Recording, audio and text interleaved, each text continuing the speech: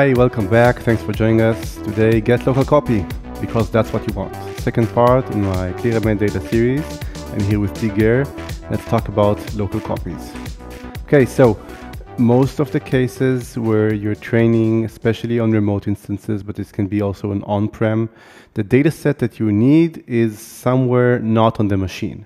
And you start training by downloading the version of the data set that you need. And if you're lucky, if you have an engineering team, they wrote something for you that will max out the bandwidth of whatever you're using, S3, GCP, Azure Blob, file system, whatever. And all you need to do is to say, I don't know, get local copy, and the data will download directly to where you're running your training. But if you're alone, or if you don't have the resources to expand to write that, then you have to roll out some, I don't know, Boto code or something like that that makes your code clunky, and also you might not get the maximum performance, and you miss out on things like caching, persistence, etc.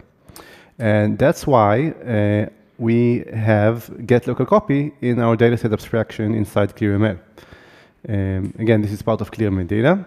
Once you register the dataset with ClearML data, again, it doesn't have to be on any managed storage that we control. Everything is your own, GDPR, etc. But we need to know where it is, and it needs to be registered in the system. And then when you are asking for the dataset by name or by ID as a Python object, you can get the data by using the ClearML get local copy method. Really simple, and we can have some code examples for that. So, if you're wondering on how to do it, one is watch the previous episode on how to get the dataset on. Then it's 2 lines. It's dataset get ID to get the Python object, and then get local copy to get the data on your training machine or testing machine. Okay, time for example.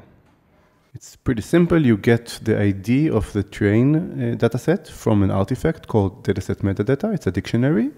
Excuse me. I don't think it's a good example because I don't remember the ID of the dataset. I need the name, not ID. Maybe we give something else? No. This is an example of how you would use it in a pipeline. Pipelines, the IDs and the artifacts get created on the fly, so you probably don't have to memorize any ID. If you use it during research, you can definitely get the latest dataset by name. The interface is there. You can just look it up in the docs. And we're back.